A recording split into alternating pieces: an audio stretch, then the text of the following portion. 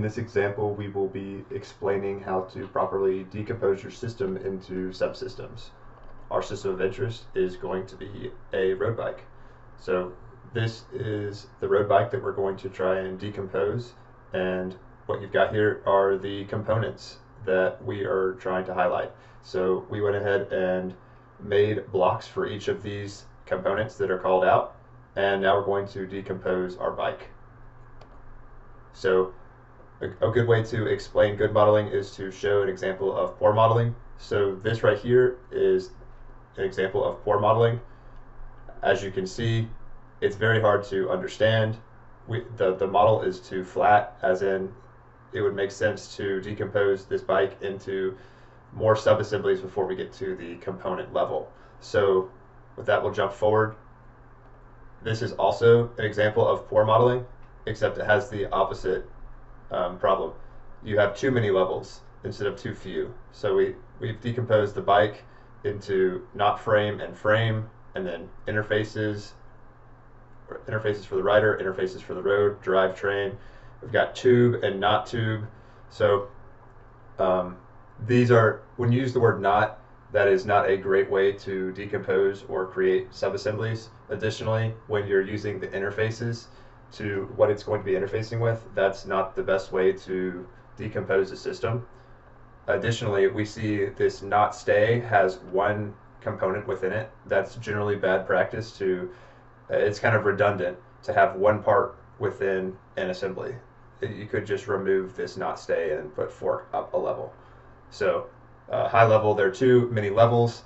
The components are on different levels, which I would try to avoid in most cases. So what I mean by levels is this is the first level, this is the second level, the third level is right here, then we've got our fourth level, and then we have our fifth level. And so our components, our bike components that you can see in the containment tree, they're on the fifth level and the fourth level, which is not ideal.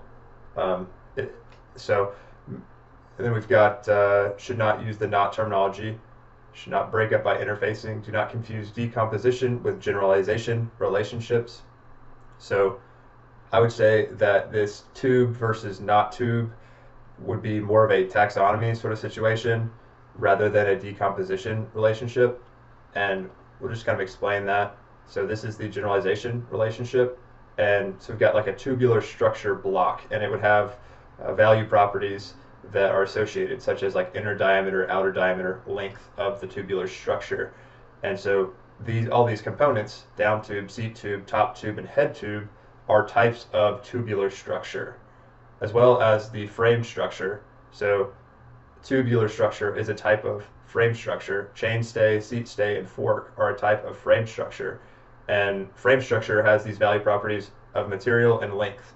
So what that means is I can go into top tube and it will pull all of the values from tubular structure and from frame structure. So if I go in here, I go to attributes, you can see inner diameter, outer diameter, length, material, and length again. So we've copied these.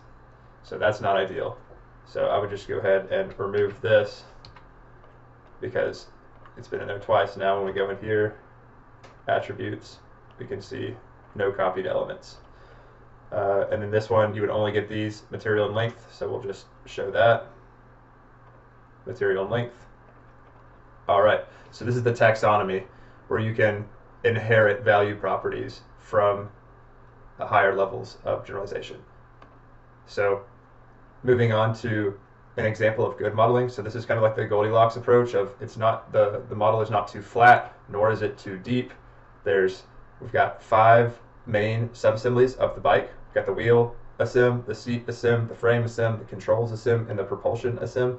You can see this is much easier to understand quickly, and it also allowed us to realize that there was a missing part in our original bike, which was this seat.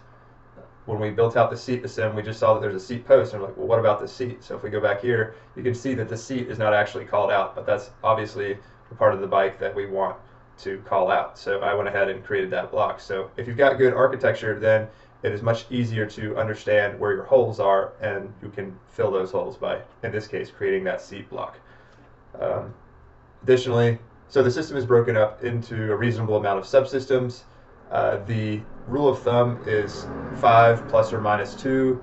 So just try and stay around that. If it's too few, then your model decomposition gets too tall, and if there's way too many, then it's too hard to comprehend. So this is too many, this is too few, this is just right. So the next step would be your bike gets more complex, and you go from just having this around 20 parts or components, and your engineers would come back and give you further refinement and say, okay, there's actually like 68 components. So if you've got good architecture, then it will make sense where these 68 components would map to these subassemblies: wheel assem, seat assem, frame assem, controls assem, or propulsion assem. If you have poor architecture, then it becomes kind of clunky and you don't understand where to put your blocks as you get more refined and you have more components.